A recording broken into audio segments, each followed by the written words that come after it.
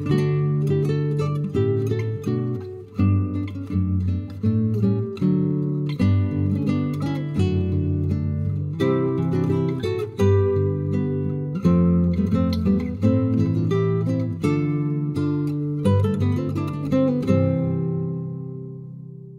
want to start out. This is a panel that's been carefully selected. This is the science side of the panel. So we're going to start out with Dr. Janet Siefert. Janet, if you would come up here, please. Would you join me in welcoming Janet? Janet has her PhD in biology. She's a faculty fellow at Rice University. She's been out there for almost 20 years now. Her specialty in her area... Whoa, that was kind of cool. Her specialty in her area is origin of life and astrobiology. So she comes at some of these questions we're looking at in an interesting way. She is an unabashed believer in evolution. She is also an unabashed believer in the Lord Jesus Christ, and is a very faithful, committed Christian, and a very important part of the ministry that we have at church as well as at this library.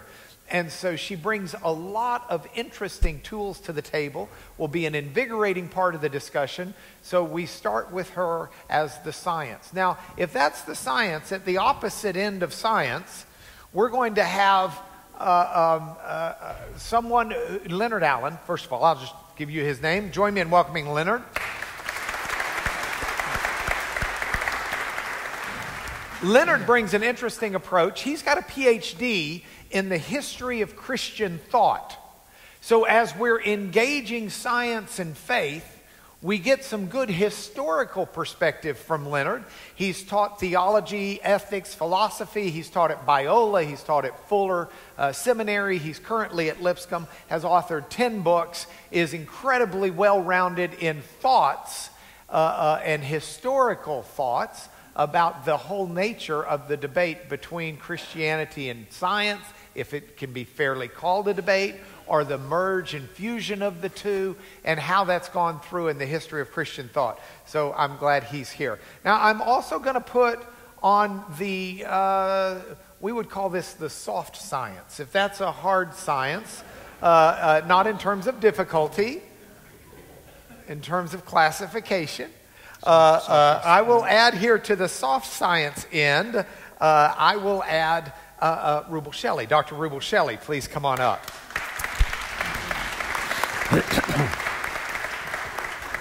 Dr. Rubel Shelly. Rubel has a PhD in philosophy from Vanderbilt. His philosophy, the philosophy that he has studied is especially critical thinking, Plato, and things of the classics in that regard. He's also a preacher. He's also a teacher and more. He's taught biomedical ethics at Vanderbilt's medical school and is a huge ethicist. He still teaches philosophy classes, ethics, and other thought processes as well. And so we're delighted to have him on the panel. And then our feature, the core, the anchor, the center of the panel is Dr. Professor Alister McGrath. If you would join me in welcoming him.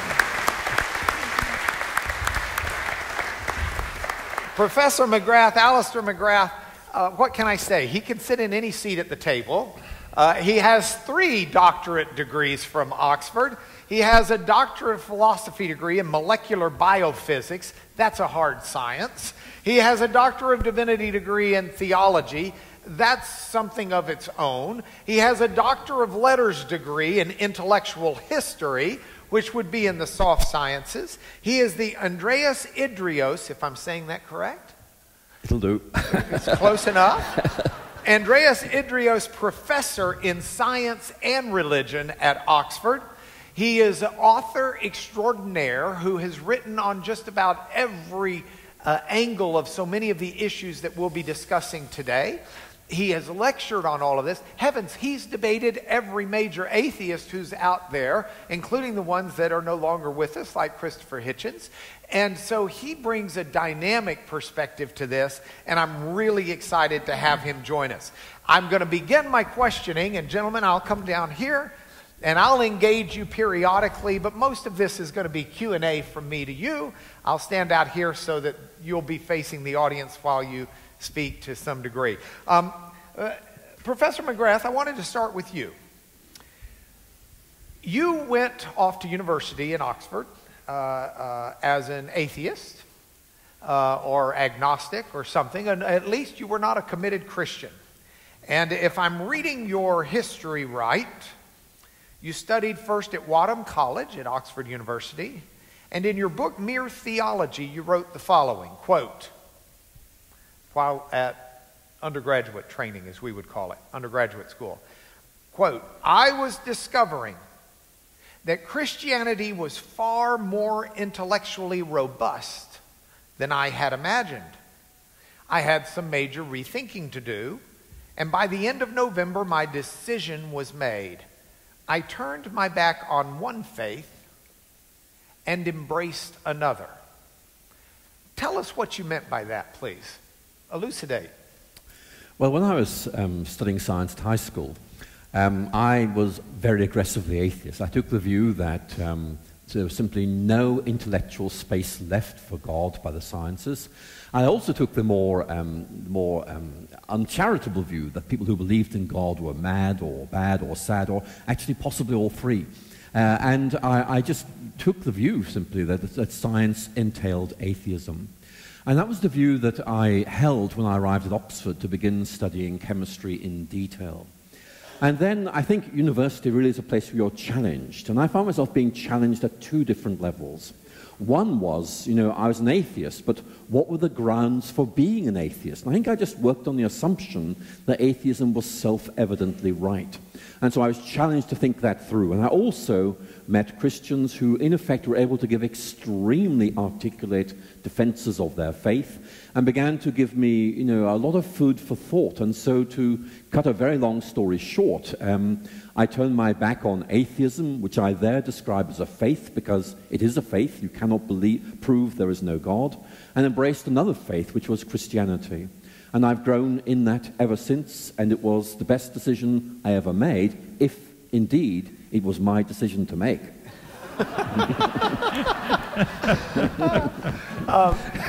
Professor McGrath went on to not only get his undergraduate degree in chemistry, but he gets a master's and he gets his doctoral degree. His doctoral degree, as I noted, maybe I did not tell you, but molecular biophysics, published, I believe, in peer-reviewed literature, at least one or two articles I was able to find. As a scientist, peer-reviewed literature is a significant achievement in scientific publication. And yet, at this time, is also a Christian who then goes back and studies and gets some fuller education. So with that, I want to shift to you, Leonard Allen, as a gentleman who is a history of Christian thought PhD. Why is it that so many people historically in the Christian church or in the Christian faith or in the scientific community have written on and used terminology of the warfare between science and faith? Would you comment on that for us, please? The actual metaphor itself was the title of a well-known late 19th century book by an American university president, basically using that metaphor to set up what by then seemed to have been a warfare. The sense that there had to be a choice, that there was not a complementarian kind of view that was possible. I think that metaphor held for a number of decades into the 20th century. And in fact, it seems to me that among a good many Christians in North America, the metaphor probably still holds, although I think it's been receding steadily in the 20th century. I remember an article, maybe it was 20 years ago, a little short piece that Mark Knoll wrote, premier historian of Christianity and Christian thought in North America, and the title of the piece was "The War is Over," and he was referring to this war. And he was saying, even among evangelical Christians, whom he considered himself one, that metaphor was no longer appropriate for the relationship between science and the Christian faith.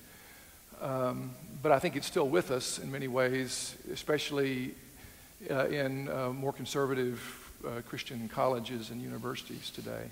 Well, in that regard, Janet, here you are, a PhD, biology. You are doing research in the origin of life. You are persuaded academically in the truth of evolution. Though obviously other good minds can disagree with you on that. I'm not suggesting that that's the academic answer to things, but without loading the question, where do you handle this? I mean, is there a warfare between your science in your brain and your faith in your brain? Well, let me tell you a little. Doesn't sound like it. Brent, is Janet's on? Try again. Let's see your little packet. Yeah, you're on there. Okay. Yeah. Can you hear me? Yeah. Okay. So maybe I should tell you a little bit about how I came to be a scientist. I was a mother at home, and just by the hand of God, He pushed me into being a scientist. I guess some people get the call to be a missionary. I think I was called to be a scientist, which is kind of strange. Maybe that's not theologically relevant, or accurate, but that is what happened. My life completely changed when God opened these doors I had no intention of walking through. And I ended up in the lab of a theoretical biologist who is a person who looks at very deep time and how origin of life started. So that's a very tough question. We've been working on it for 50 or 60 years, and let me tell you that most of the time when I go to seminars, one of the main topics of conversation is, let's define life, which we can't do as a scientist. So why I'm telling you that is because in science, we're just looking for some sort of experiment that we can run, and we put it into a context that tells a story. We don't even think about God. That's not part of the conversation. That's not part of the experiment, right? But I remember every single day on my way to grad school, when I left my 3 little boys at home, just praying, God, if I really believe you're the creator, I don't have anything to worry about.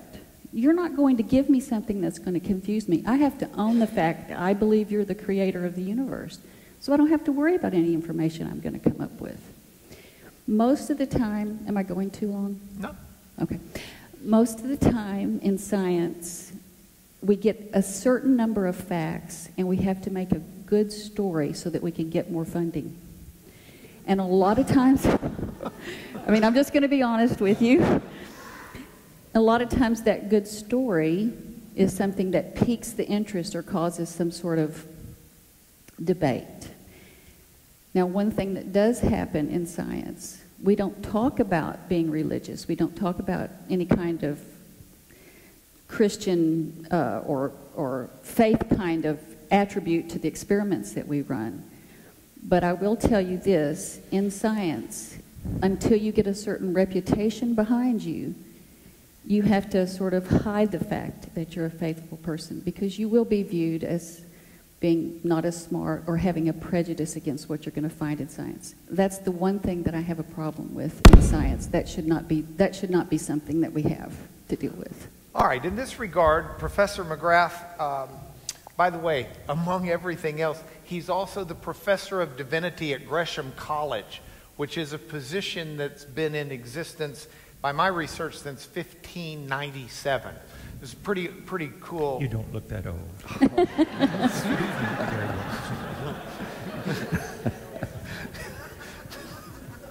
Yeah, he carries that well. You'd almost have to be that old to write as much as he's written. You just have done so much. Anyway, I looked, and it looked to me like for a period of time, you were going to be giving a series of public lectures on science, faith, and God. The big questions. Set out for us what these big questions are, please. Well, they're big questions that we got a big audience because they're important. These are questions which I think science rightly asks. Why are we here? How are we here? That sort of thing. But actually, one of the things that I think we were going to be opening up probably in this discussion is whether, in the end, science finds itself asking questions which it doesn't have the resources to answer. And more than that, these are important questions, what you might call existential questions, like, do I really matter? What is the point of being human? I mean, science is, in my view, very good at telling us how we came to be here, but it's not really very good at about why we're here. And so one of the points I try to make in this lecture course was basically science is filling in part of the big picture of life. But it's asking, if I can put very, very crudely, how questions. Whereas we want to ask deeper questions. And in many ways what science is doing is taking things to bits so we can see how they work. What we want is a way of looking at things that puts it all back together again so we can see what it means. And so in many ways what I was trying to say is that maybe science helps us see how the world works, but faith, Christianity, gives us that deeper vision of why things matter, how they hang together. And for me, as a scientist, to try to think through how I relate my science and my faith, it seems to me that it's up to each of us to try and find a negotiated way of holding these things together. But for me, certainly one of the most important points to make is that actually faith does have some very important things to say, and if anything, it enriches our understanding of science rather than actually negating it. So that needs an awful lot of unpacking and explaining, but for me, we're talking about not the warfare of science and faith, but rather, when they're both rightly understood, the potential enrichment of science and faith. All right, I'm going to stay with you for just a moment, and I'm going to ask you this. How does faith enrich our understanding of science?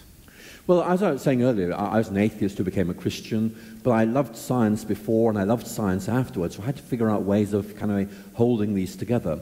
But maybe I can put it like this. Albert Einstein once said that the eternal mystery of the universe is its explicability. And that's something that science assumes. But very often you find science assumes things which actually it can't prove, except by a very circular form of argumentation. If Christianity is right, it gives you this big picture of reality, which immediately says that God who made this world also made us. We bear God's image, and therefore our capacity to make sense of things actually makes sense. And so if I can put it like this, Christianity gives you this bigger way of looking at science, which A, makes sense of its successes, and B, gives you a way of realizing there are some questions it's not going to answer. And so if you like, science gives us one side of the coin, but there's another side of the coin. So let me give you one example from Einstein, and then I'll shut up, okay? This is Einstein talking to to a family whose a prominent member had died. The man who died was a man called Michel Besso. He was a very prominent physicist, and he died. And Einstein wrote a little condolence note to the family. He said, believing physicists like Michel and I know that the difference between past, present, and future is only an illusion. And in effect, I often wonder how the family reacted to that condolence note. But interestingly, Einstein's friends made the point that actually Einstein was right at a purely physical level. There's past, there's present, there's future. We're there in the present, we're not there in the future, we're not there in the past. But for us, that matters profoundly. It really matters whether we're alive or not. And the point that Rudolf Carnap and others who read Einstein here was very simply this. Einstein knew that science had some very good answers, but they didn't scratch where people itched.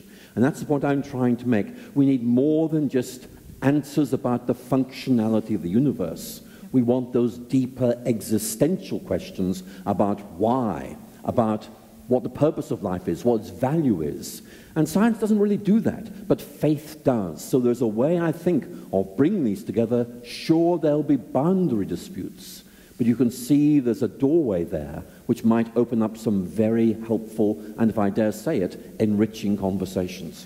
Okay, now I would suggest, if I can encapsulate where we've been in my brain to where I'm about to transition us to. So if Professor McGrath is correct, and it makes sense that faith enriches our understanding of science, and that they're separate territories and there's a door between them. My suggestion is maybe that door is also a two-way door, in the sense that science can also enrich our understanding of faith. And so I'm going to shift over to this side for a moment, and I'm going to pepper you two with this area. Does science enrich our understanding of faith? I'll throw out one suggestion to seed you with an idea of what I'm talking about, and then I'd like you to both comment in whichever order you choose.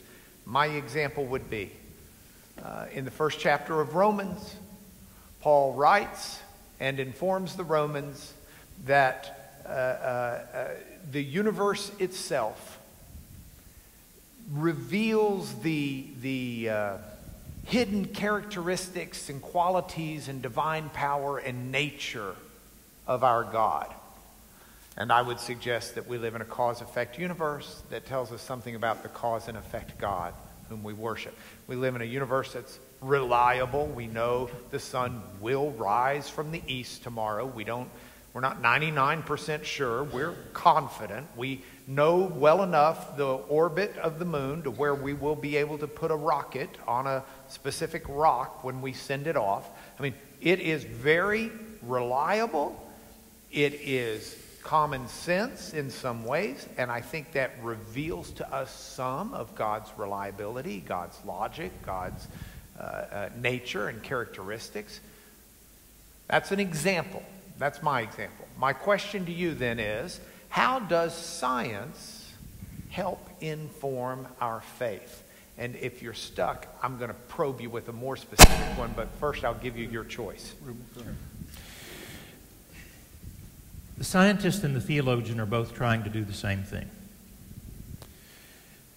Each meets reality. We meet reality in terms of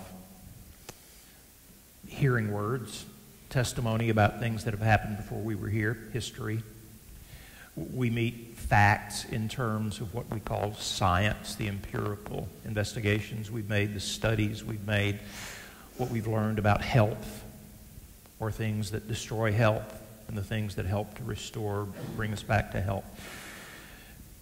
The scientist and the theologian are facing the same set of facts. And if they are doing honest reflection, they're trying to do the same thing with the facts. Facts don't scream their meaning to us. What reason does, what reflection does, what the knowing subject does, is to look at whatever set of facts, testimony, scientific data, whatever, and we put the pieces together, very much like a puzzle. And what philosophy, theology, science, what they do is to say, what is the best narrative, story, to use Janet's term? I would probably use the word, what's the best read or interpretation of these facts? And one interpretation is to say, well, those things are just there, they happened, and they don't have any ultimate meaning. So we just grapple with them, we deal with them, we do the best we can. Another look at them says,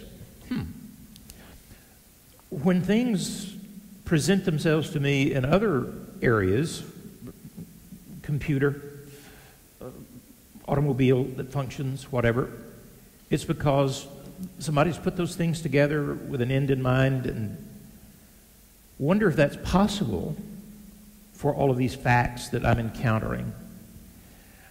And that's a theological interpretation of it, to say, looks like there might be intent behind this. Looks like this might not be just an accident. This might in fact be the result of some plan. Oh, but if it's a plan, it must be a bigger plan than we had. Could there possibly be a step back before this human experience and our meeting data, facts, and trying to make sense of them? Could there be a greater mind than the human mind? And could there be a greater purpose than any one of us has in a single human purpose? Oh, could that be creation? I don't think there's a war theologians and scientists have fought, but I don't think there's a war between those two, I'm going to call both, reasonable interpretations of the data. And as the discussion happens between, let's say, the physicalist, the person who has not yet entertained the idea or is resistant for some reason to the idea that this might have been the end result of design and purpose, the theologian comes in and says, but it occurs to me that, at least by analogy, other things that work this well have had a designer. Could it be? I think out of that kind of dialogue, constructive and good things might happen, because if there is a God, all truth belongs to Him. Everything that's out here to encounter, whether it's witness of lives before ours or science, it's because it is there. And this thing that we have called intellect or reason, whether it just jumped off the physical organism somehow, or if it was given to us by God, and Professor McGrath, even as part of our being in His image and likeness. I think a fruitful discussion between the two might say, we are looking at the same facts, the truth, and each of us is bringing insights to it that the other could benefit from very truly. I don't have the scientific expertise of the person that I go to when my body gets out of shape, a physician when I have disease. I pray for health, but I'm grateful for what the physician contributes to health as well. I happen to have a physician who, in addition to the medicine he prescribes, also believes that the body that he's treating and that I'm bringing to him is created by God, and he actually prays over the person, as well as, I think that's a good way for science and let's call it faith and reason, for faith and reason to come together. They should never be enemies. They should never be at war with each other. Each is providing a valuable insight to the other. And if all truth is real and meaningful, from my perspective as a theist, if all truth is God's truth, I'm not afraid of what the scientist tells me. I invite it. I welcome it. I need it. It's part of God's call to us. Created it, said, take charge of this for me. Be co-regents of your world with me. Forget the war. Let's learn from each other and let each discipline enrich the other. All right, so you've said a couple of things that I want to engage Professor McGrath on in a moment, so don't lose track of it. I'll remind us what it was, but I don't want to lose Leonard's comments on this Let me use a historical example that I think gives a sort of a backstory to this. In the modern period, beginning, I guess, the early modern period, one of the most common ways of talking about what we'd call science and Christianity was the sense that God is the author of two books, two volumes. There is the book of nature, and there is the book of Revelation, the Bible.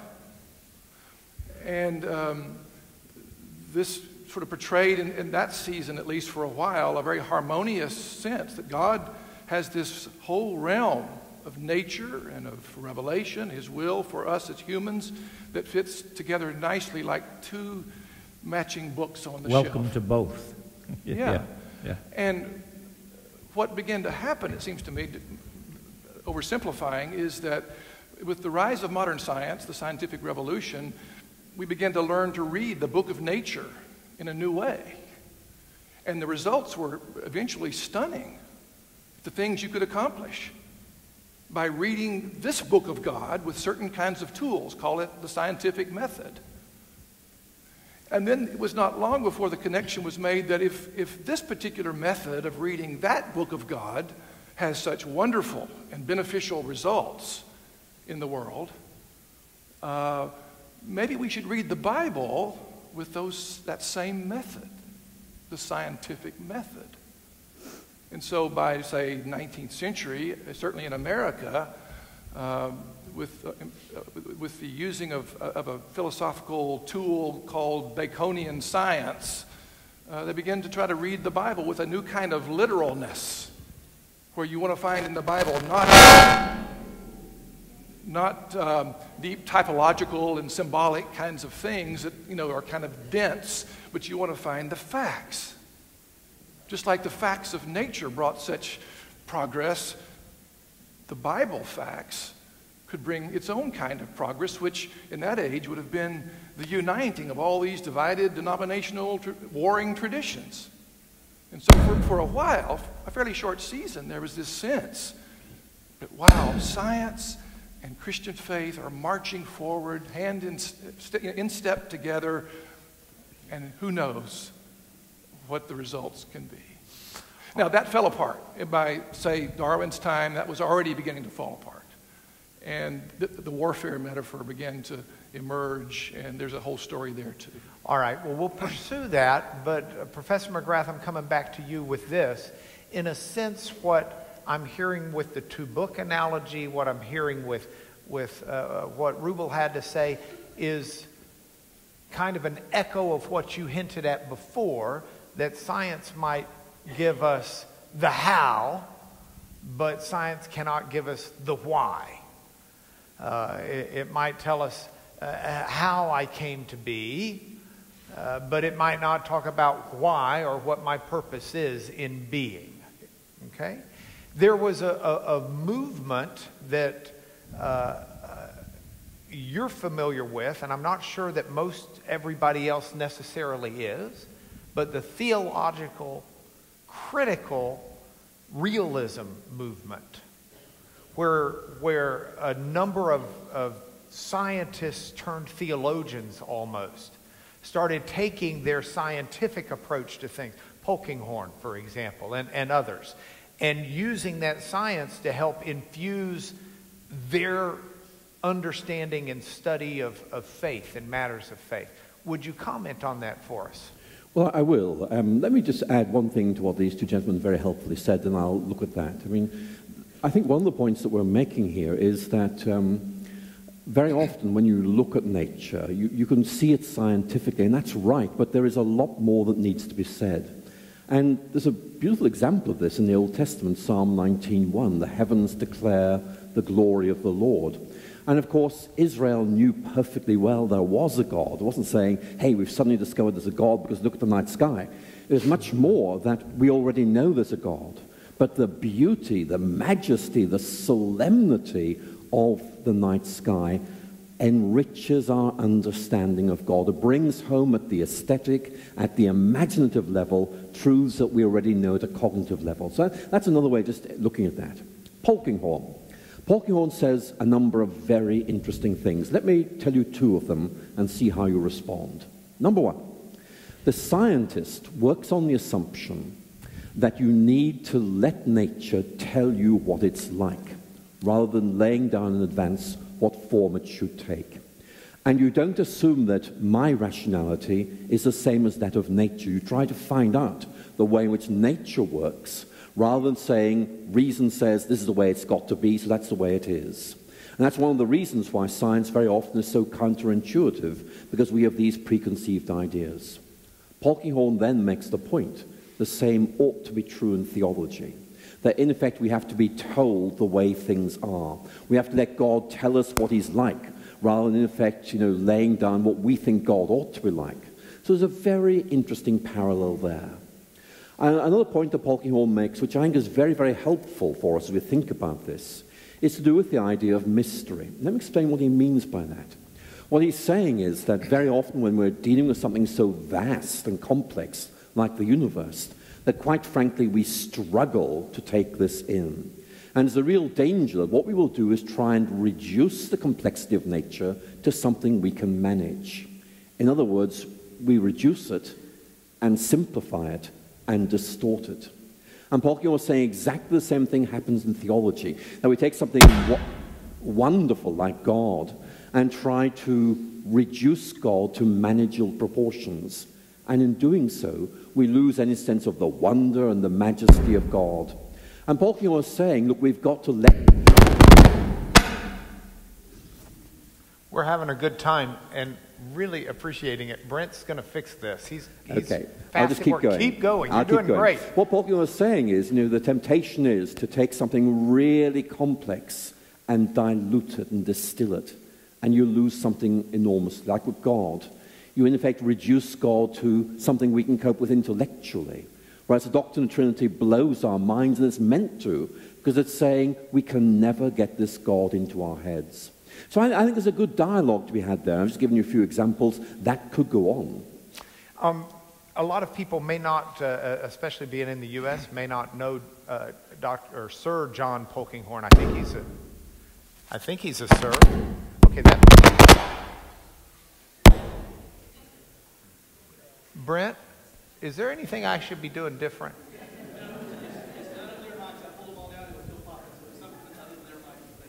Okay, is it my mic, perhaps?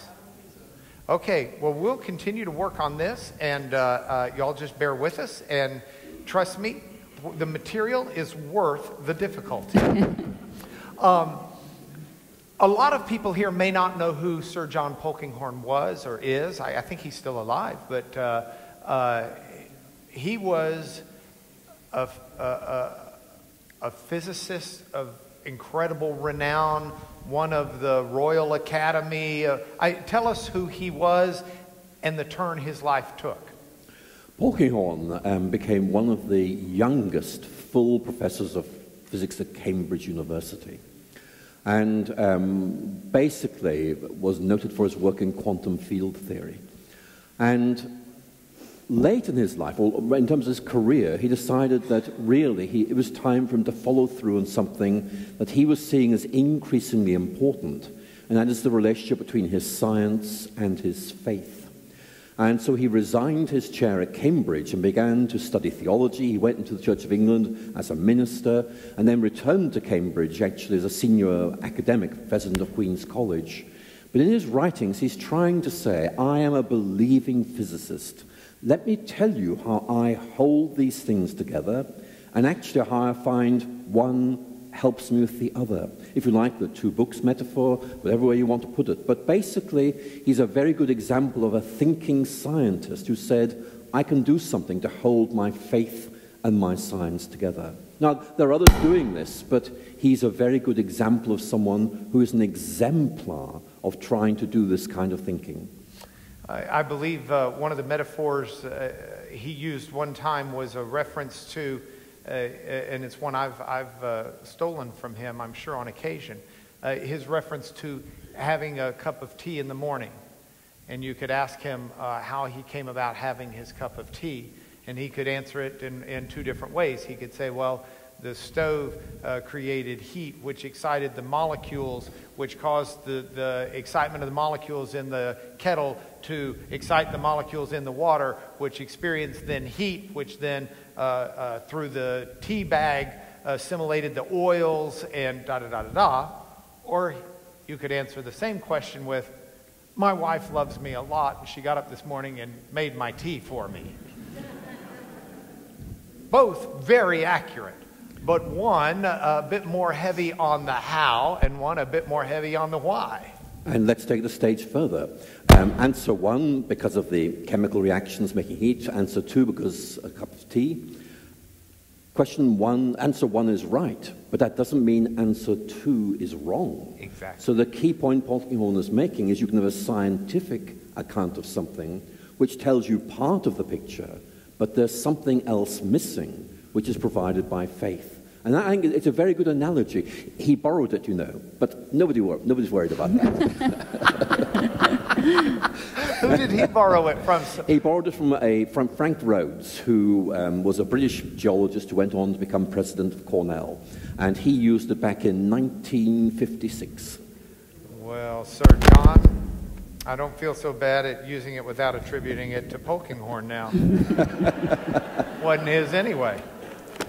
So, Janet, we hear about all of this stuff, and we come back to you now. Now, you were one of the ones who introduced me to Dr. Professor, or whatever we would call him, Simon Conway Morris at Cambridge, who is one of the guys. I would assume he is the man as far as the Burgess Shale, as far as the evolutionary story that is told from that shale.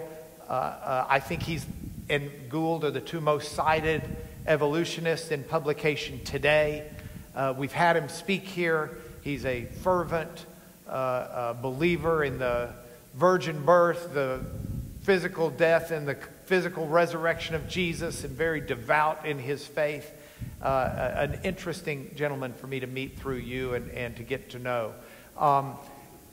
You encounter people who have this aspect of faith and have this aspect of science, and you see them married, but you also see them in such different camps that one can ridicule the other.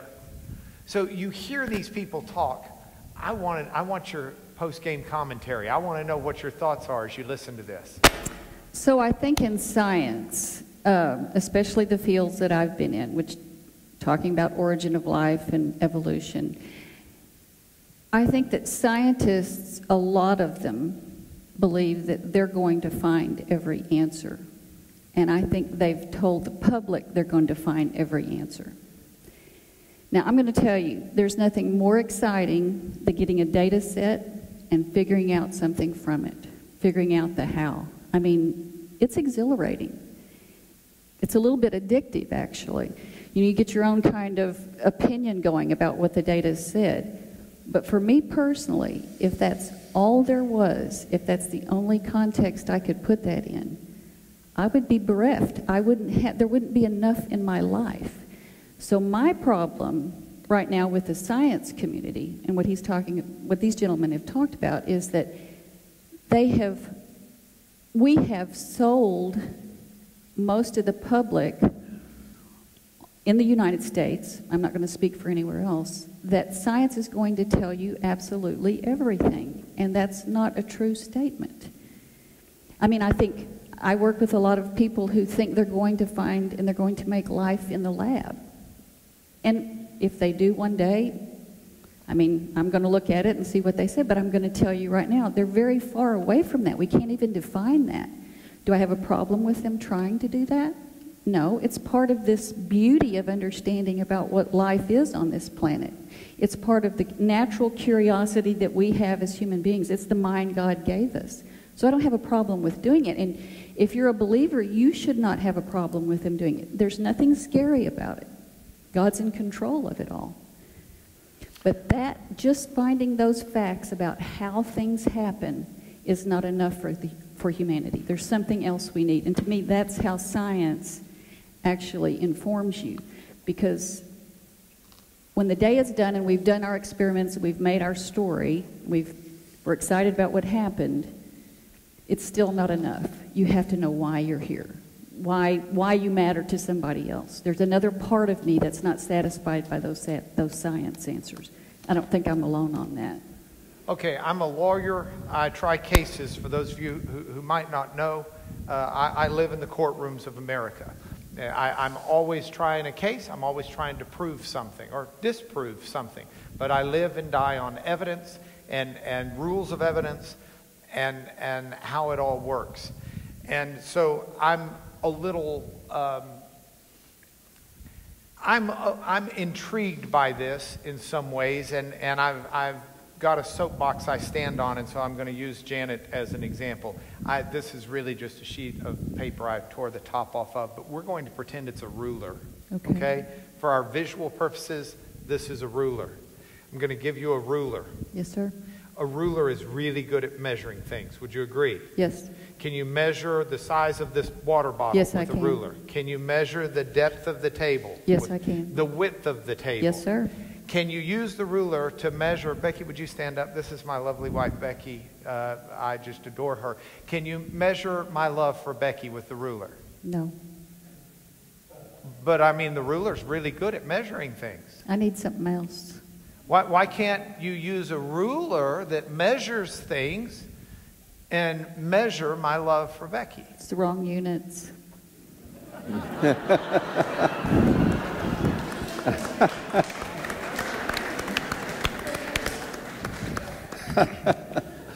So if science is going to try to engage itself to prove or disprove God, I would suggest to you science is very useful at some things, but we've just left the realm of what it's able to do.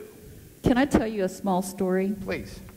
So I work in the statistics department at Rice. Have a wonderful administrator who takes care of me. She's a wonderful person.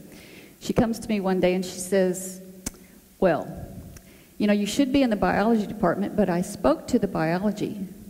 The head was actually a very aggressive atheist. And she said, we've heard that you're actually studying, you're going to prove there's a God.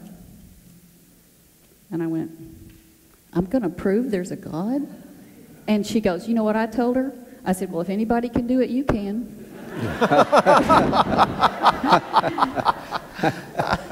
Now, I can't prove there's a God. Nobody's going to be able to do that. I can prove it to you, though, from my own experience in my heart. I can tell you what he's done in my life. And there's not any way that I can prove his love for her, and I can't prove to you what I have in my heart, other than you just have to believe what I tell you.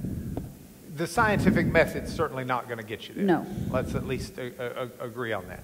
Okay, so let's come back around now, because there is this conflict. Make sure we're keeping our time straight. There is this conflict that goes on to some degree, and Leonard and Rubel, both Bible scholars who grew up in a church background, as we were talking over lunch, where the Bible's extremely important. And some might say, well, time out, though. There is times where science says left and the Bible says right, where science says up and the Bible says down. That there is this conflict that exists. And Leonard, I'm going to go with you first, because I think the example that most everyone would be familiar with was the 1615, the Roman Inquisition of Galilei, and the question of whether or not the sun was the center of our solar system, or whether heliocentrism was wrong. And ultimately, Galileo is convicted. I think it was after he wrote the book that ticked off Pope Urban, but that's a whole other subject. But ultimately, he was convicted, if I remember correctly. And the reasons in the conviction were passages out of the Bible. The Bible talks about, Joshua and the sun stood still, as if that was a unique thing, which, by the way, the Hebrew scholar in me says that we totally misread that passage. It's an idiomatic phrase we could discuss. But aside from that, over and over again, the Bible talks about the rising of the sun and the setting of the same. The sun goes up in the sky. The sun goes down. It's the sun moving, not the earth. Talk to us about this tension, but now let's bring it into focus on what do we who are Bible-believing Christians do when we confront these issues? Well, first of all, let me go back to my two books metaphor, which is prominent through this whole early modern period. Part of what began to happen as people began to see the success of how scientists were reading the book of nature, it began to have such dominance, such effect, such attraction, that those concerned about reading and defending the book of Revelation felt they needed to catch up, and they needed to begin to treat the Bible more scientifically, so that people would not, modern people wouldn't easily dismiss it as unscientific, because that charge came to be one of the biggest ways to put something down if it's not scientific. And so, in fact, that's what many Christian Bible scholars begin to do, is to try to turn the Bible into a more scientific book to fit the scientific tenor and standards of the age. And no doubt that had some good effects, but it also had some unintended, seriously negative effects. In fact, there have been 2 or 3 really fine historical pieces in the last decade or so arguing that it was that very attempt by Christian Bible scholars and theologians that begin to help, ironically, stimulate the rise of atheism. In fact, the book by James Turner and one others, looking at the origins of modern atheism, they trace it back to those aggressive efforts by Bible people to make the Bible seem more rational, more scientific, to fit the canons of the age. That's one example, it seems to me, of this interplay and its problems, its challenges, and of course the drift of the 19th century, more in Europe than in America, I think, was the emergence of this secular spirit and this new sort of respectable atheism that was kind of a new phenomenon in Western culture. All right, I want to seize on that and jump to Alister again in a minute, but I don't want to pass up Rubel, because Rubel, you have been a... Well, I could take a nap. I mean, and just listen. No. Rubel, you have been a Bible teacher. Yeah. You have been in Middle Tennessee. You have been in what for some churches is the buckle of the Bible Belt. Right. I mean, you're not just in the Bible Belt. You're right in the buckle, and yet you've got in the midst of there some very, very strident views of certain things within the Bible. So, how do you... Well, let me tell you about these two worlds. All right. There is this world, and then there's this other world that I move in that's called, I'm going to call it good sense or reason or philosophy even, I mean, as a technical discipline. I can't keep those worlds, I just can't be schizophrenic enough to say, I must live without allowing those worlds ever come into contact with each other. So, when I go to church, I must park my brains in the yard, and then when I leave church, I can pick those back up in order to go and do something that is logical, rational, or even scientific. As a matter of fact, the common sense, good reason philosophy guy can do some things that the theologians and the Bible students don't like to do. They can admit they made a mistake. There's new evidence that I had seen. And then in light of at least a potential mistake, and now the new evidence that I've seen, I need to recast my take on that. Now, that's being too harsh. I mean, some theologians, I think I heard of a theologian once who changed his mind on something and he'd been wrong. But science certainly is open to that. Well, if each takes, though, this rigid posture, and let's begin with the person, I'm going to call them, without meaning to be pejorative or ugly, a naive person who's read his Bible. And there are 7 creative days. Everything that we know has come out of those 7 creative days, and he adds up, genealogies even. Some of these people lived a really long time, but even if we add it up, and we figure out creation occurred in, what was it, October of 4004 BC. The person coming from this side says, wait a minute, there's some rock formations, there's some, we even got carbon dating. These don't seem to matter.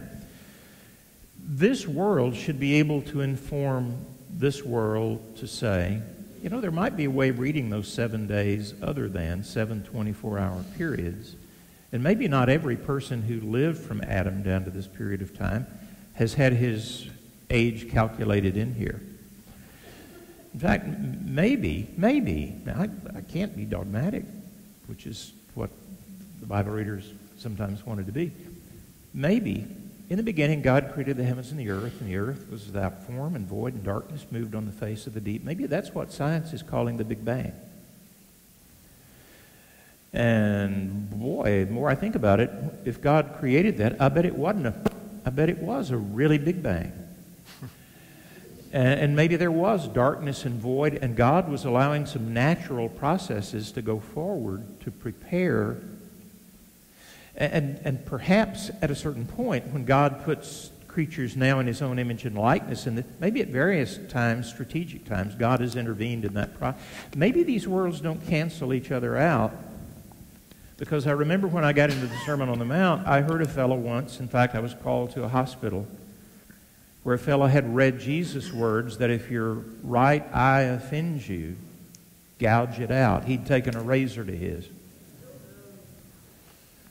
because he thought he'd done some inappropriate things that his church had condemned him for lust. So he took care of that. I don't think that took care of the mental process of lust or anger or greed, whatever was going on. And I think taking that word from Jesus literally would be a sign in that case of probably some mental instability. Well, if I'm humbled here and humbled here and humbled here, I might begin looking for some interaction between those two worlds and say, well, one way to read that is 7 24-hour days, but science seems to be telling me if all truth is God's truth, maybe at least I can entertain the possibility and not dismiss someone as a heretic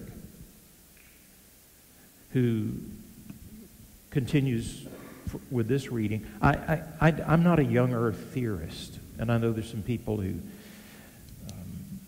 believe that I'm somehow an heretical Christian because I believe the age of the earth is billions rather than thousands of years.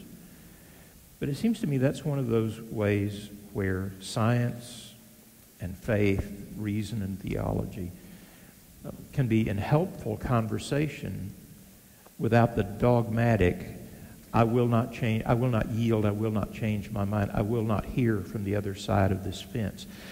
That's where the warfare metaphor kicks in, and that's where I think we do ourselves so much harm. Okay, so that brings to a logical question, and I'm going to transition us at this point to this, and I'll start with you, Alister, but I want to ask each of the four of you this question. So all of you be thinking, and I pity the person who goes last because you've still got to have some creative answer. Alister, we will start with you, sir. What are the threats to faith that you see out there in terms of these issues in science and matters like this?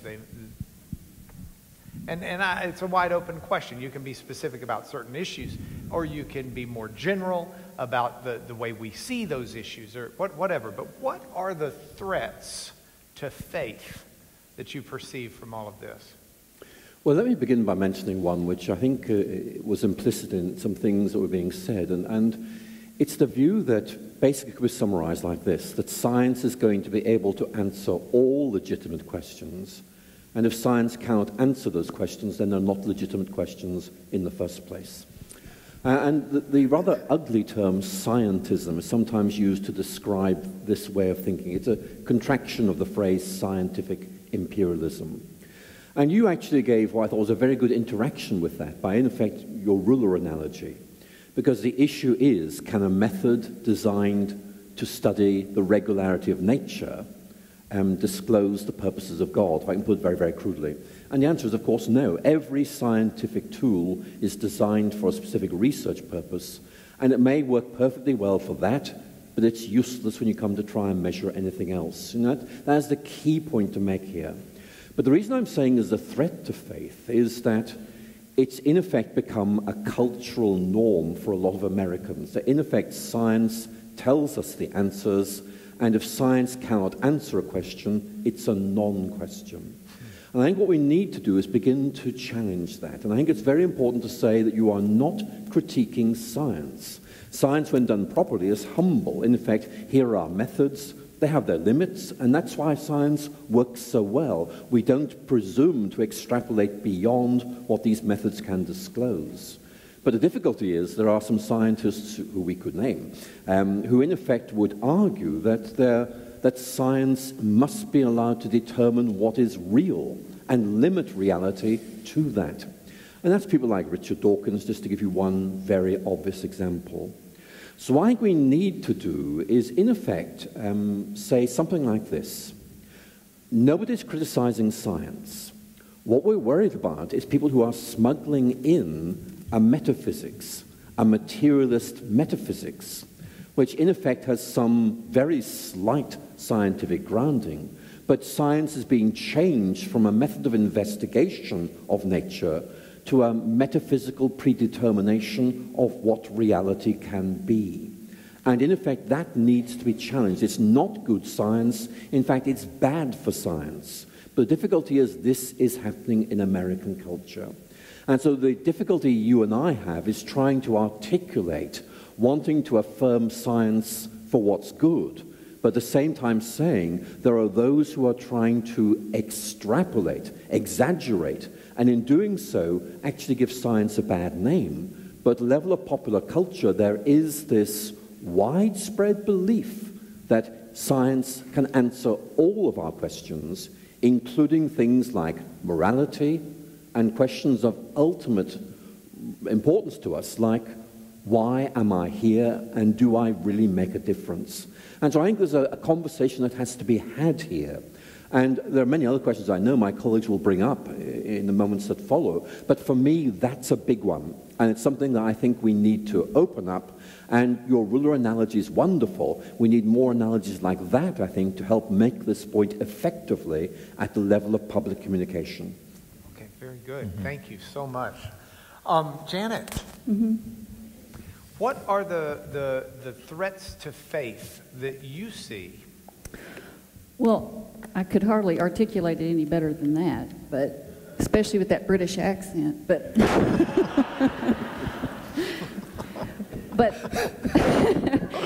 let me just say something else. Let me just say something else about this ruler. I was thinking I'd never heard the idea that there's two books. There's nature, and then there's revealed scripture. And I actually like that quite a bit because to me that's a little bit like this ruler. So we can understand God through nature by our scientific methods. But to me, if you want to understand His creation, how He made us as human beings in the image of Him, I don't know any better book than the revealed scripture. So if I have a problem with my child, I'm certainly not going to go to the protocol book I have in my science lab and figure out how to do a PCR reaction on them. But I can go to Scripture and get exactly what I need. And the reason why I was thinking about this is because I'm sure you all do Facebook, right? You see all these things about ways to make something better or something, 10 ways to make your love life better or 10 ways to make your children better. And most of the time, I do click on them, I read them, and guess what? They almost look like they came right out of the Scripture to me, most of them. They don't acknowledge that, but that's where a lot of the psychology of us as human beings, the way God made us, I mean, He's given us the roadmap, the other book that reveals who He is. So maybe the threat to faith is our failure to understand, and it's very ties into what Alister just said, but it's our failure to understand that there's more to it than the science story. That there's two volumes. There's two volumes. There really is two volumes with two different kinds of measuring sticks, two different ways of approaching how we know who He is. And science doesn't want you, he's exactly right. Most of your children, if you have young children, I mean, they're going to be convinced that science is going to tell you. And he actually said the other part of it. If science doesn't tell you, then it can't be important. Yeah. Okay, very good. Leonard, I know we've changed your microphone. And you said to hold it right here. Yes, hold it as close to even on your chin. Okay. That'll help. Yes. I want to narrow my answer down just to complement the others on a particular kind of situation that we face at Christian universities. My university has a very dynamic and well-respected pre-med program, biology and pre-med. And I was just talking this week with the person who heads that up and has been for many years, and we were talking about this very issue. They have scores of young Christian men and women who very bright, very committed to their faith, come in from very conservative backgrounds, are called into medicine or some similar field, And he's seen this over and over. I've seen this many times. Kids come in with this sense that it's either evolution or it's the Bible and Christian faith. And as they begin to get into their field and learn the status of evolutionary thinking right now, and like the Human Genome Project, which was finished in 2003, I believe, which has changed the whole ball game, it seems to me, in evolutionary thinking. And they begin to realize what they're up against, what they're facing here. And they have to kind of think they have to face a choice. And what often tends to lose is their faith. They go to a Christian university and they end up losing their faith. But because they had so deeply instilled in them that the world was created in 6 24-hour days just a few thousand years ago, and that doesn't seem to be the case, who shall I believe? And they get set up for a devastating faith crisis. I've seen it over the years. Our biology, talk to any Christian university pre-med program. They see it all the time. Something's got to change there, it seems to me. We have to send the message that you have nothing to fear in the realm of science and all kinds of good reasons to hold on to your faith in the God of history. Let me use one illustration of this quickly. Back about 2010, there were two Christian university professors, one in literature, one in biology, who did a survey among, there were about 130-something universities in what's called the CCCU, the Committee or the Council for Christian Colleges and Universities. These are mostly evangelical-type Christian schools in North America.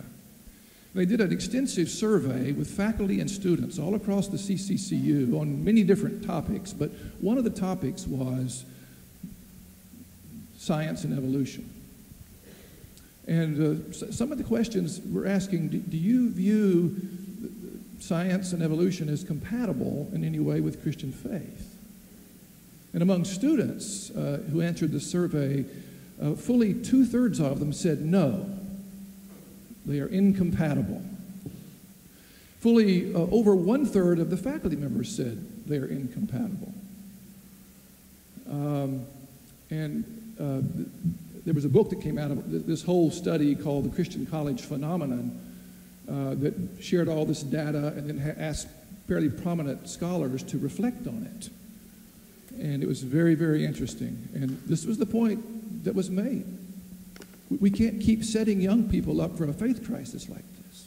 We have to be honest with what's out there in the sciences, and we have to be honest and true to what we find in the Bible. Okay, so Rubel, I want your thoughts on the threats, but I'm going to become a panel member for a moment, and I'm going to comment on what Leonard's just said. And I recognize a lot of friends and loved ones, family here. And I would urge anyone who really has questions about this to go back and find some good teaching. And if they can't find any good teaching, I'll show you my teaching on this stuff.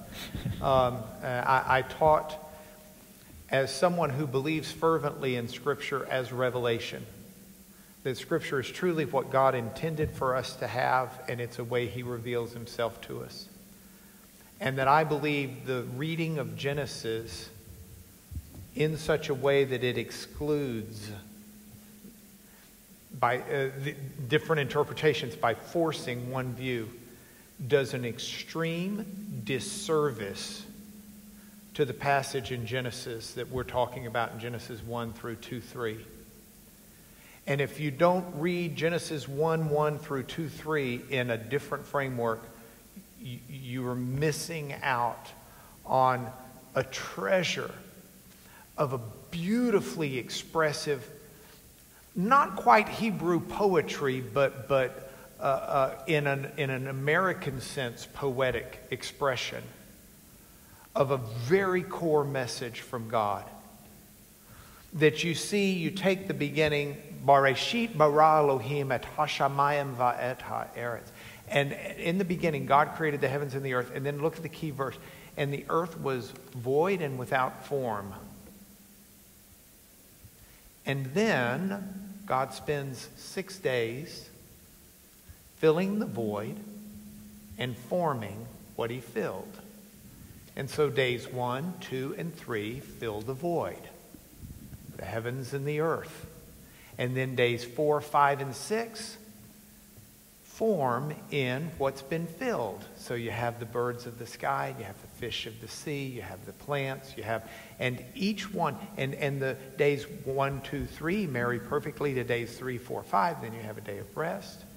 And it's a beautiful passage that infuses some tremendous significance to us, especially when you compare it to the other creation accounts of Israel's contemporaries, where the gods themselves are the creation, where the hills are destroyed gods, where the rivers are blood flowing or whatever. I guess they may have been Vulcan because it would be blue water or green water, but you know, it's so very different, where the gods get tired of creating because it's so arduous that they make man so that man can do it because the gods are wiped out. The distinctions are phenomenal, but we don't even get to those messages if we read the book of Genesis 1:1 through 2:3 in this framework of our science questions today, and we bring up a generation of children that will think, I've got too much sense to be a Christian. And we just really need to be careful. I'm sorry, you plugged in a soapbox I had to jump into. Okay, Rubel, threats to faith. I think I would use the word dogmatism. I think dogmatism is the great threat to faith. Logical positivism was a dogmatism born of science. And you talked about imperialistic science. That's dogmatism.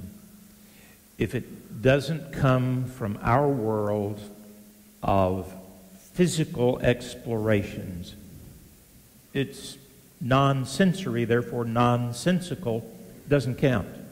That's dogmatism.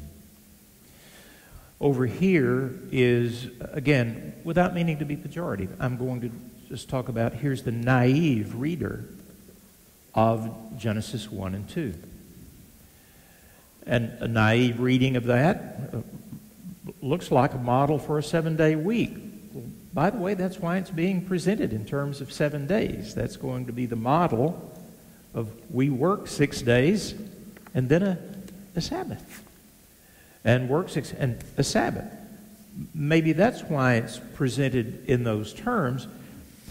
But if I'm now a dogmatist, because I grew up in a fundamentalist reading of this text, I now am forced to make a choice. I'm told never the two shall meet. But that's dogmatism. I had one of these students ask me recently, when this does come up in philosophy classes, theology classes, students coming from these backgrounds. Dr. Shelly, but don't you think that 10,000 years ago, maybe 10 to 20,000 years ago, God could have created the earth, and yes, even the cosmos, with all the appearance of age that it has, but it could be just 10, 20,000 years old. And I think the answer I've given a lot of times before is, well, yes, he could have, and given it that appearance. You know, maybe he created Adam with a navel, or whatever. You got that one later. I said, but no, I don't think God could have created things 20,000 years ago with the appearance of this great age, because God is not a deceiver. In a Bible college where I started, there was a teacher who told the students that dinosaur bones were satanic deceptions buried in the earth to try to destroy faith. Cannot allow for great age. Can't allow for millions of years, much less billions of years. I suspect he destroyed the faith of a lot of people. who took his Bible class and dogmatically were told, this is the only way you can read Genesis. And to read it and to allow for great age, or for the age of the dinosaurs, natural cooling and expansion of the universe, that's not allowed to maintain this faith. Well, if that was drummed into them by this professor from the fundamentalist church, and he's going to become a physician, he's going to have to take enough science to know. And he's not going to hold this view.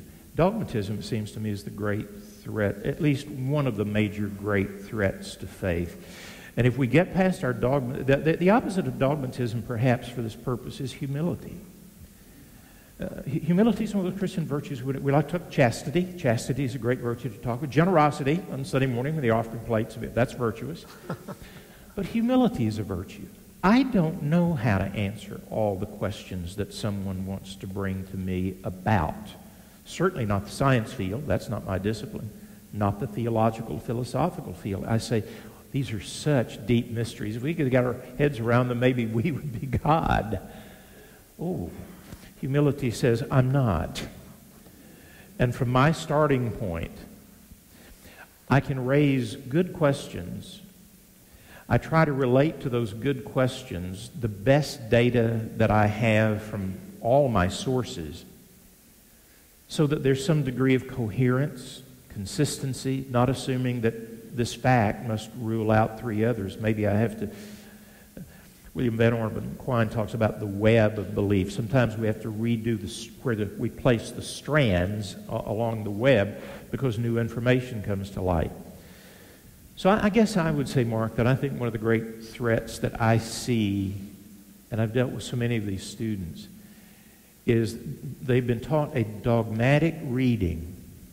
And yet there are people who come from certain other fields, they have a dogmatic reading, and they can only exist to choose one. I live in a world of both and I'm allowing each to inform the other and to teach me a little bit of humility about, maybe I need to rethink, maybe I need to think about this. It's a wonderful adventure to think it through, and scary to think that I would have to have such an ossification of categories that I could never admit any new evidence. All right, so recognizing that I'm not going to make it through everything I've got, I've got one more question that I want to pose to each of you, but before we do that, I'm going to take moderator's privilege and ask two questions of Professor McGrath before the final question. And obviously, I've got a lot more. Let me tell all of you, I don't know how many of you will be here tomorrow night. The registration is more jam-packed full than you could imagine. We'll have standing room only. But Professor McGrath will be preaching at our church. Now, there you'll see the preaching side of Professor McGrath, a little bit different, but he will be preaching at our church Sunday morning, Champion Forest Baptist Church at 9:30. And then at 10:55, in the class that Brent and I have, I will be interviewing him for an hour in class. We'll be seated up on stage, and don't feel like you'd be unwelcome. It's a class that'll have 700 or 800 people in it, so you can just come and you don't have to worry about, I'm going to be sitting next to someone I don't know. You could be a member and be sitting next to someone you don't know, so you'll be fine. But I invite you to both of those. So, Professor McGrath, two questions for you, and then I'll do my final question for the panel. Question number one: why are there some atheists who have an evangelical fervor about them to spread their atheism and to convince the world that there is no God, as opposed to, if I were an atheist and there was no God, I'd be more concerned about gathering shillings for myself, or food for my belly, or offspring for my DNA. I would not be into this, spending my time and energy trying to destroy the faiths of others. Why is there such an evangelical fervor among some atheists? I think there are probably several reasons, but I think the one that stands out for me is this very strong sense that Western culture is moving from religion to atheism, and that, just as Karl Marx said, you know, there's the inevitability of socialism. It's going to happen, but we can help it on its way. You see what I'm saying? Okay. So there's this sense, there's this inexorable process taking place, and we can help it along by our aggressive proclamation of atheism against faith. And I think that that does help us understand why writers like Richard Dawkins and Christopher Hitchens actually are so rationalist, so enlightenment in their way of thinking, because in effect they're locked into that worldview. It's not like that. I mean, one thing they very rarely talk about is this. They will say science is taking over the whole domain of faith. But you and I know perfectly well, if we'd be here 100 years ago and talking about the origins of the universe, well, we wouldn't have been doing it, because the scientific consensus then was the universe has always been here. There's this religious language about creation's nonsense. And you see, that's a complete inversion from where we were 100 years ago. So I think that's a very important point to make. We need to understand these guys think they're on, in effect, the side of history. And one last push and religion goes forever. But it's not like that. I think one of the reasons they're so angry is that they're realizing this is not going to happen. We've mentioned a number of distinguished figures in the course of our conversations. If we were to add people like Justin Barrett and others to that list, they would make the point that it's actually natural for people to believe in God. And we would interpret that theologically in terms of being made in God's image. And that means you just can't suppress faith. And so, in effect, atheists are getting angry because the arguments aren't working. I think that's a real concern. When you see your arguments aren't working, then if I could use an analogy from English football, you know, in effect, you start, instead of playing the ball, you play the man. In other words, instead of saying there are difficulties with arguments for the existence of God, you say religious believers are fools. And that's what's happening. They're reduced to that level, quite simply, because the arguments aren't working. That's part of the answer to a very big question. Okay, thank you. Second question that I wanted to cover, and you're the only one we've got time to ask, so I'm asking you. Why do you think there is such a respect and appreciation for C.S. Lewis, this English professor from Oxford who's been dead over 50 years now, and yet maybe never been more popular? Why? Well, first, thanks for the softball question. For those, if there's anyone here who does not know, I truly believe that Professor McGrath is the leading authority in the world on C.S. Lewis alive today. So, right, okay, thank you, Mark. I think one answer is a sad answer, and that's because nobody better has arisen. And it's a very important point to make. We are waiting for somebody else to come along and do this better. That hasn't happened, so we do have C.S. Lewis, and I think we're just grateful for that. Here's my answer. C.S. Lewis was an atheist who became a Christian and knew why he'd become a Christian. And so he was able to, in effect, speak to atheists and say, look, I know where you guys are coming from, and I understand your reasons, but you've got to listen to the reasons why I changed. And Lewis, I think, was able to offer this imaginative vision of Christianity, by which I do not mean a made-up vision. I mean the real thing, but its rich imaginative potential fully explained and illustrated in stories like the Chronicles of Narnia, which captures people's imagination. So just one illustration, then we're done, okay? The illustration is from his sermon, The Weight of Glory, preached in Oxford, 6th of June, 1941, in which he says, look, our culture is spellbound by the idea that there is this world and there is nothing else. How do we break that spell? We've got to cast an even better spell. We've got to tell a better story and show that we have something to say which both captures the imagination and makes sense. And you know, a lot of our conversations today is very much about how we break the spell of this dominance of a scientific culture. We've got to make sure we can tell the Christian story in ways that captures our imagination. Which leads perfectly, I give you a softball, you give me a softball, to the final question. It's as if you were reading my notes. This was my final question for each of you. So, how do we reach people? Well, I'll begin to answer, and then my three colleagues will give much better answers. Janet is at Rice University. At Rice University, there's a sociologist called Elaine Eklund, who's done a huge amount of empirical research on not just this so-called perceived conflict between science and faith, but about what helps people to realize it doesn't work. Here is a finding from a research paper she published a year ago. What she found was that what changed people's minds, in other words, moved them from saying science and religion are in conflict to saying, hey, we can live with this, is not arguments, but are scientists who have integrated their science and their faith and talk about it.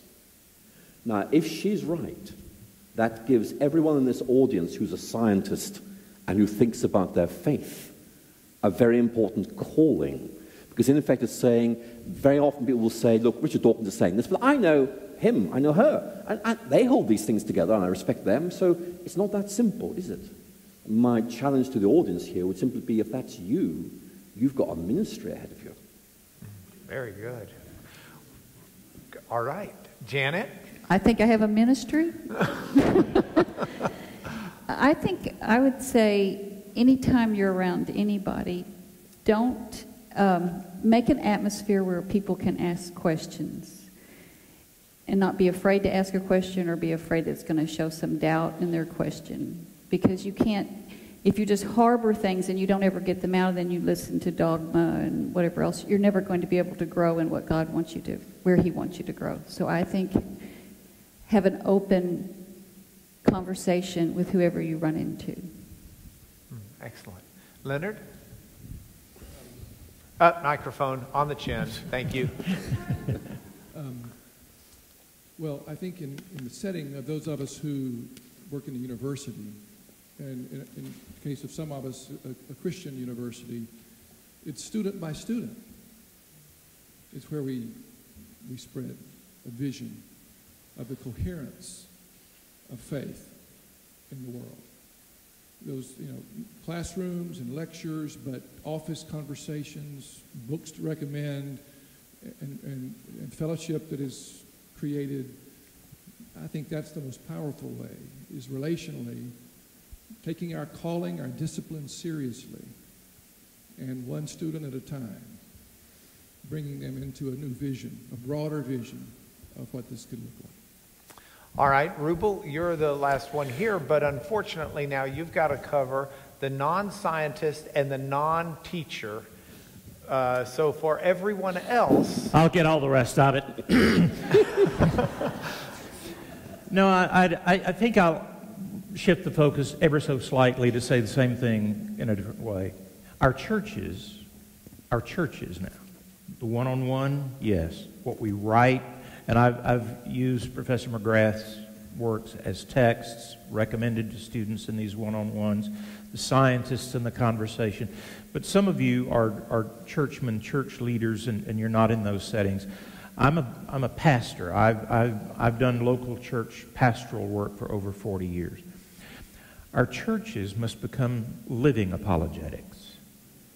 There is an articulated apologetic to put in books and to put in speeches and to have humbly, non-dogmatically, with persons who are asking hard questions and trying to make it fit.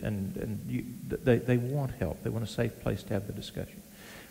But the world at large needs to see churches as places where faith is not only a cerebral event that we come together to celebrate on Sunday, but that faith leaves those sanctuaries with all of us out of our different traditions, and we have to stop wasting our energy fighting each other. There's no time for that.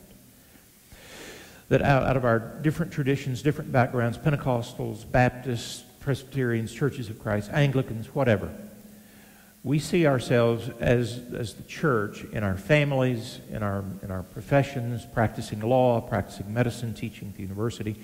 We become a living apologetic that this faith that we are defensive about with our arguments creates in us a character, a presence, a willingness to enter into poverty and disease and marital unhappiness and drug addiction, and to be there and to pray if allowed, but if not, to care, to bear part of the burden, ask nothing ever in return, and see the church not as the Sunday morning argumentative, dogmatic, isolationist, everybody but us, but they get a different vision of the church, not as the people who go to the funerals with their signs, God hates fill in the blank. But they say, those people, that is a society of folks who have eschewed hate and division. Whatever else you say about them, they're decent and good and generous and loving. It might be worth looking at before I continue to be dogmatically dismissive. That's part of the task everybody in the room can take. What a note to end on. Can you all join me in thanking our panelists?